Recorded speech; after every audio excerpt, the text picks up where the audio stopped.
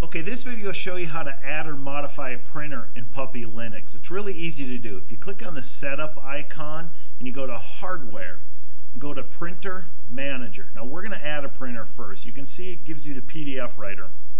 This opens up cups if you have never used it. It's really easy to do. If you click on the home and click adding printers and classes, and after you go here, just printers, if you want to add a whole class you can do that, but we want to add a printer. It's looking here and it's seeing if you have anything local. See, I have one local here, so I check that. And if you want to go to a network one, you can do that, and after that click continue. It's going to tell you what and put a location in if you want. If you want to share it, you can click share right there and you click continue. And it's going to ask you which one here, and I know this driver works with mine. And if you have a PPD file, just browse to it there and you click add printer, set default options, and it's set up. That's all there's to it.